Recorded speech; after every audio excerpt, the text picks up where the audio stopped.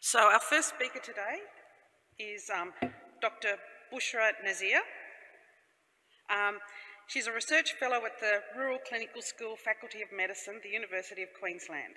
She is committed to implementing the successful initiation and completion of a range of exciting epidemiological and clinical research projects designed to improve the health of rural Australians by conducting clinical and scientific research in collaboration with academic and clinical staff associated with a rural clinical school.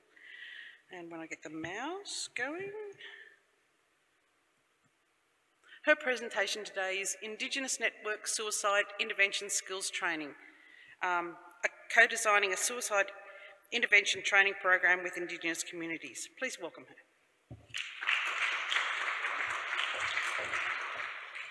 Thank you, Margie. Good morning, everyone. Firstly, I'd also like to acknowledge and pay my respect to the traditional custodians of where we meet today and elders past, present and future. I'd also like to acknowledge anyone with lived experience in the room. So, as Margie said, I'm from a small team at the Rural Clinical School, University of Queensland in Toowoomba, and one of the projects that I'm working on is developing a culturally appropriate suicide intervention training program targeted for Indigenous youth. Today I'll talk about this training program and how we developed it in partnership with Indigenous communities and now in the process of delivering it. So we know that while Australia has one of the highest life expectancies in the world, the 3.5% of the population that identify as Aboriginal or Torres Strait Islanders face a life expectancy that is not comparable to first world standards. Almost 95% of Indigenous Australians are affected by suicide, with reported rates twice those of the broader community. Importantly, suicide is a leading cause of death among 5 to 17-year-old Indigenous children. In the past 12 weeks, there have been 38 deaths reported. 3 of them were children less than 12 years old who were Aboriginal.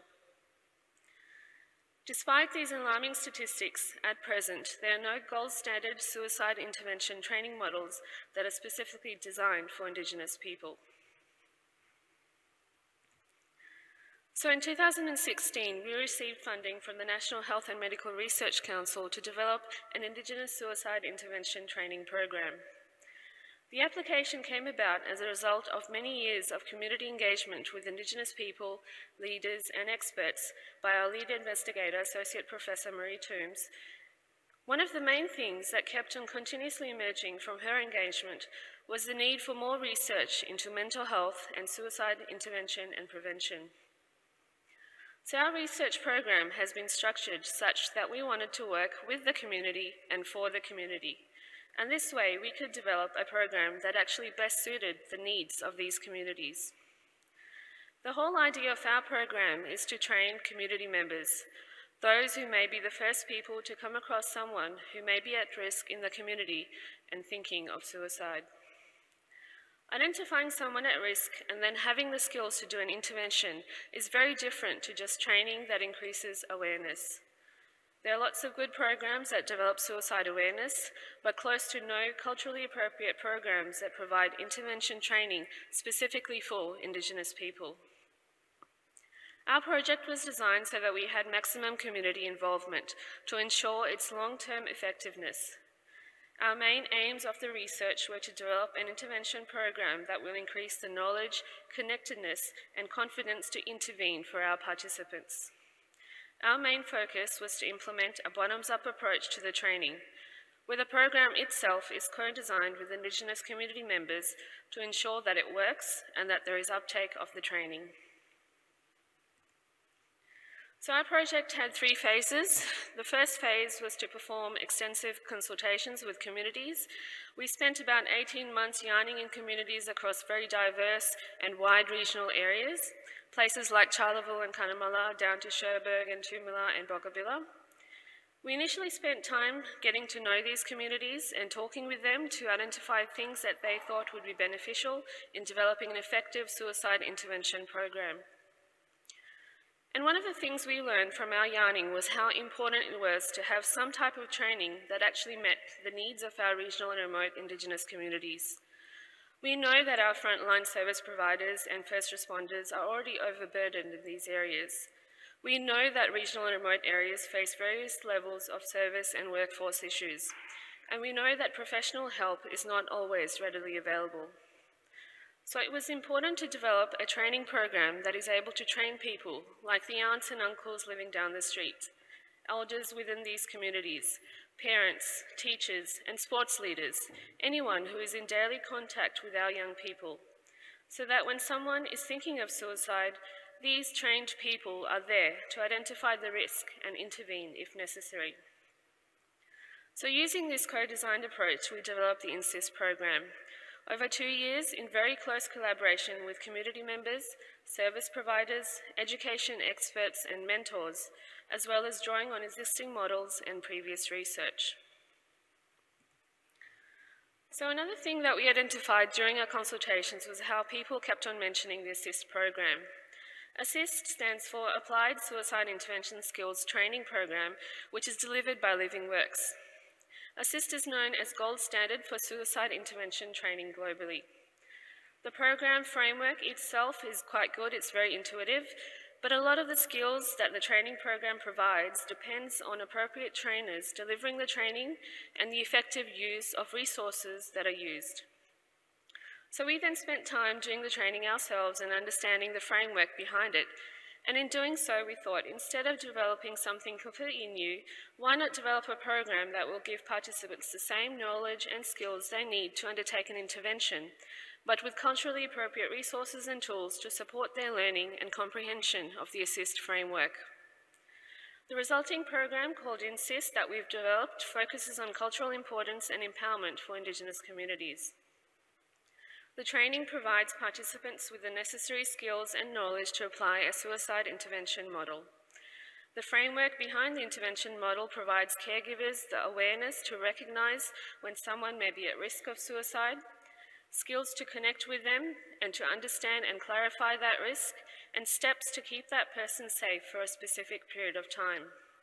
It then provides them with resources or connections required for further help. The training is delivered across a 2.5-day workshop during which knowledge and practice of the model is interactively developed. So to date, we have 10 Aboriginal trainers who have been trained to deliver the training workshops for us, another 5 who will be becoming trainers by the end of this month.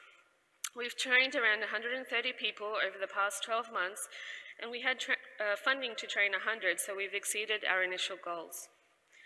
But the uptake of this training has been immense, and now we are being funded by various other organisations like Primary Health Networks, Aboriginal Medical Services, and other community organisations to continue to deliver these workshops this year and into the future as well. The Living Works organisation is based on a social enterprise model where our Aboriginal trainers are able to take the training, conduct their own workshops beyond our research program as well. Living Works have been huge supporters of our program, and we are working very hard with them to have INSIST available through their platform as a world-first Indigenous suicide intervention training program. So one of the things we are going to use to evaluate the effectiveness of our program is a level of connectedness for our participants. A key issue that was identified during our consultations was that of access to appropriate care at the right time. We found that often those that need help don't seek help themselves. And this is because of many reasons. There is reluctance to engage with services, a lack of integration and collaboration between and within services, and a lack of information and communication between people in these communities. So this told us that understanding how communities and people interact with each other is really important. Identifying the process of how social structures work or analysing social networks and how individual people within these structures interact with each other and communicate is quite useful to know to determine the acceptance and effectiveness of our training program to see if it has increased connectedness over time. The INSIST training model is based on Indigenous cultural values and family and community structures. The holistic approach to well-being that is grounded in culture and identity are central towards perceptions of mental health and well-being and strongly resonate with not just the well-being of an individual, but the well-being of the community as a whole. These Indigenous concepts of well-being have been acknowledged as protective factors that build resilience and influence mental health. Our findings will underpin future research for the development of proactive prevention strategies that solely rely on these concepts, thus honouring Indigenous strengths, leading to meaningful change and evidence-based solutions. So we hope to provide strong evidence on the value and sustainability of INSIST into the future, as more people undertake our training and we track their levels of connectedness with each other. At the end, I'd really like to acknowledge all our community members who have supported our research and allowed it to happen, and who are the real reason why INSIST is progressing as it is. Thank you.